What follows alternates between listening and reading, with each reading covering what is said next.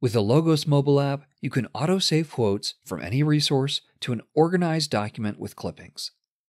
Clippings are the best way to capture all your study in one place on any theme, passage, or topic.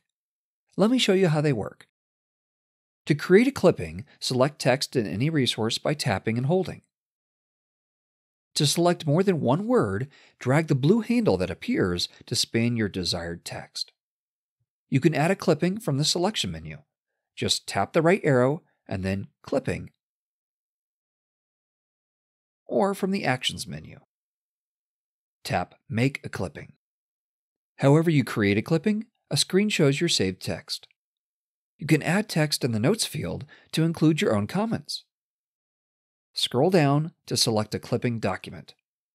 By default, your most recent clipping document is selected.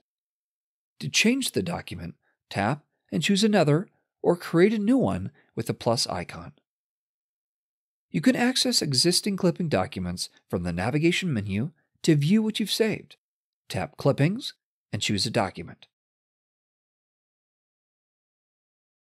Each clipping displays as a card.